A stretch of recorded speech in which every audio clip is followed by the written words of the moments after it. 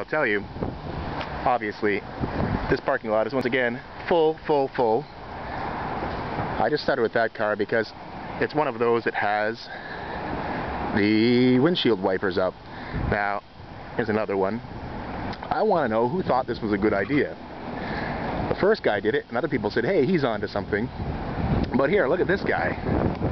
Now that's going over the top. Dude, how hard is it to scrape some ice off your windshield compared to taking a sheet of plastic, wrapping it around your car, and closing it in with the doors? That's madness. I just wonder why. I mean, the one guy did it because he didn't want his windshield wipers to get stuck down to the window in an ice storm. Look around, people. No ice storm. I just don't get it, man.